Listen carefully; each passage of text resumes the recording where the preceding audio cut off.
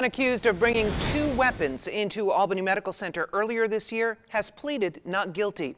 61-year-old Dino Savoca arraigned in Albany County Court this morning. He's charged with second-degree murder and second-degree criminal possession of a weapon, also accused of first-degree attempted murder in connection with a separate incident at his home in which he allegedly tried to kill a police officer. He's being held in jail and is due back in court next month.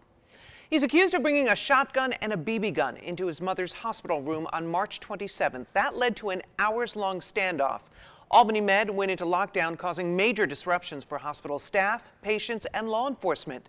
Savoca's elderly mother died a few days later, although investigators have not provided exact circumstances surrounding her death.